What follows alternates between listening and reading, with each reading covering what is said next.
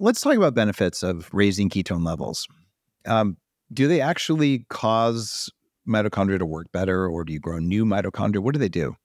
We're seeing both, that we see increased mitochondrial efficiency, and a few different ways to measure that. There's one is just the conversion of substrate into ATP, the energy currency of the cell.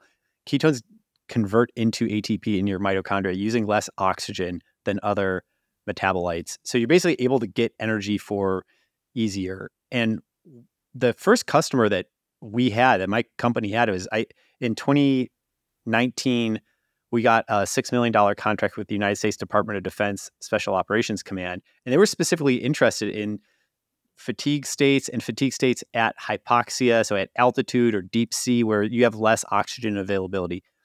You have less oxygen availability when you're at altitude. You also just have less oxygen availability when you're training really hard, when you're out of breath, when you're not able to get enough oxygen to feed the needs of your muscles and your neurons and all the cells in your body.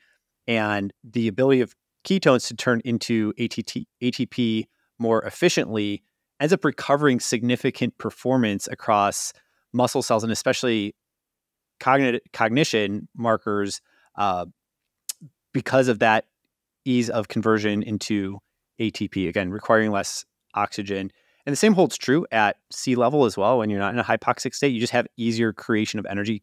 It costs less energy to deliver energy to your cells. And then there's other factors too that we've seen, which is that ketones clean up reactive oxygen species. They reduce oxidative stress, which, oxidative stress is the gunk in if your body is an engine, then you're creating engine gunk as you age.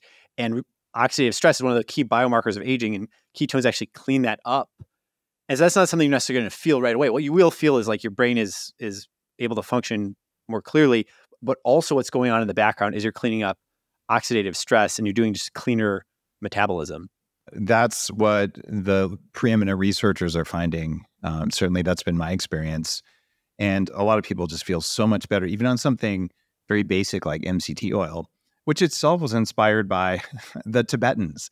Their yak butter tea drink is also a ketosis beverage, and they don't always take it without carbs, but what they're doing there is they're taking the processing the body would have done to turn the water in yak butter tea into the kind of water we use to make ATP. They're actually doing that outside the body.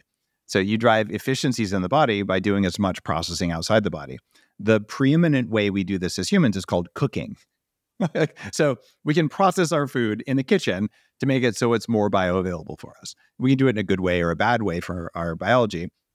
You're using a fermentation process to make this stuff so that my body doesn't have to do all that, and I don't have to create the low-carb conditions to do it.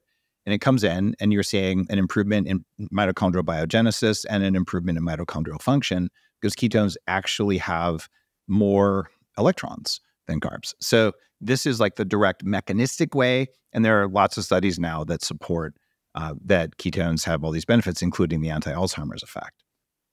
In fact, even MCT oil, which is a very weak donor, since the 90s, it's been available as a medical food at very high cost, with lots of studies supporting that it improves Alzheimer's. So you look at something like ketone IQ, which is much stronger. The effects on brain function are crazy. You mentioned working with special operators. I had a chance to meet my friends over at Black Rifle Coffee. And these guys are all former CIA and special operator guys. And they're saying, Dave, when we were in the CIA out of special forces, we all had brain damage from all the concussive blasts. This is real common in veterans. And our brains were fried. So we were drinking bulletproof coffee all the time because it was the only thing that would turn our brains on. It was an inspiration for us to get into the coffee business, because like coffee is such a powerful thing. So you find these things where people's brains are stressed or they aren't working as well. And that's always true in a special operations thing, because even if you haven't had any traumatic brain injuries, you're still, in a high stress situation, circadian disruption, doing really dangerous things. So more electrons in the brain, a reduction in oxidative stress equals, even if you do get a brain injury, which can happen in the field, you're much less likely to have long-term problems from it. Same thing, guys like Nick Foles, who just retired yesterday, when he won the Super Bowl, he was on MCT oil and coffee, and he wrote about it in his memoir. Because, well, if you're quarterback and your brain doesn't work, you're in trouble. You're going to get hit. Should you have ketones present? Yes. Should you have ketone IQ present?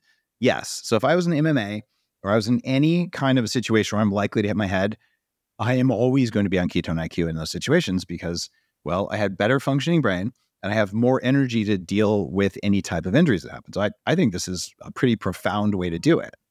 That's huge. And that's a big area of continued research that we have. We have a project going with the Navy Health Research Center looking specifically at TBI, concussions, and how ketone IQ can mitigate the symptoms of acute TBI as well as chronic TBI and rescue brain energy in those contexts. Because in addition to everything that you're saying, it's also that your ketones in your brain are not mediated by insulin. It's a different pathway to metabolism than carbohydrate glucose metabolism.